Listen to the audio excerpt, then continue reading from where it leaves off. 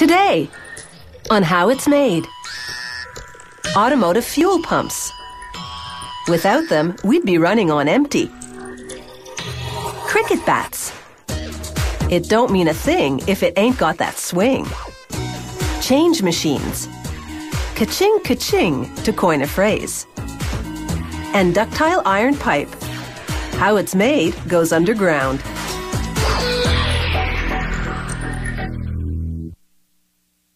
When you start your car, it activates a pump that's usually located inside the gas tank. This electrical pump pushes the gas out of the tank to injectors, which aerate the gas and deliver it to the engine's cylinders. Without a pump to get fuel flowing, you'd be going nowhere.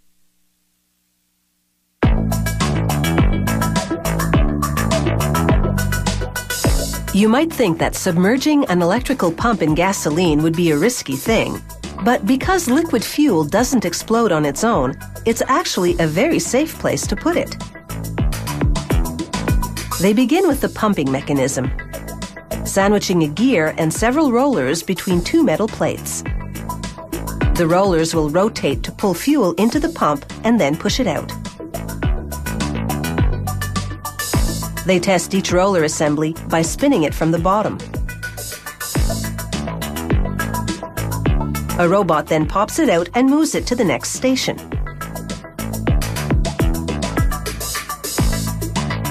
Here they attach the electrical motor to the roller pumping mechanism. Then they slide a magnetic sleeve over the assembly and cap it. All the parts that make up the pumping mechanism have now been assembled. Next, they install an end cap that includes a filter made of metal mesh. They slide a metal sleeve over the pump unit and press fit it together.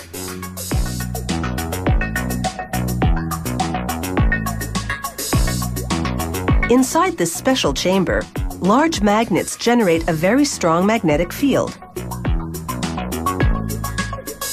The magnetic force field actually causes the metal sleeve to collapse. This crimps the sleeve at one end, holding everything together.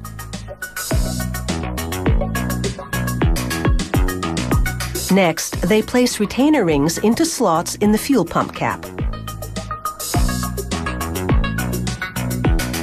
They place a metal bracket over the pump. The bracket steadies it and serves as a guide as they install the brushes and coils, which will supply electricity to the fuel pump motor. They slide a brass terminal onto the end of each coil and brush assembly to facilitate the electrical connection. Then they press fit the terminals to the assembly so they're firmly attached. When the job is done, a robot removes the bracket. They've built this fuel pump from the inside out, and now the actual workings are complete.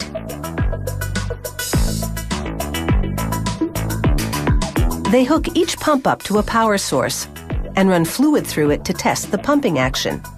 Then they check for proper flow and pressure.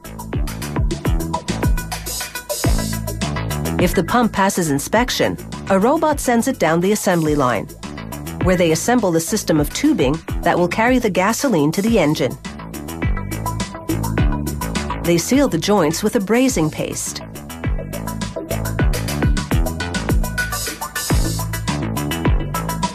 Then it's into a gas oven that bakes the brazing paste, causing it to harden and fuse to the tubing.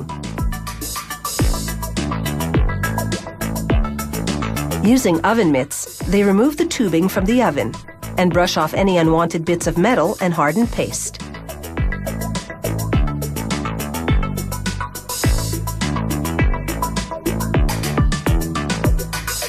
They cap the tubing to keep dirt and debris out as a packaging precaution.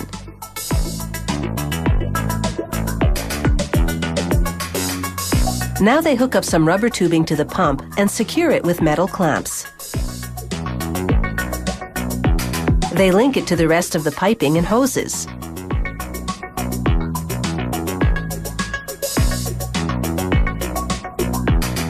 They wire the fuel pump and hook up a connector to attach it to the engine's wiring.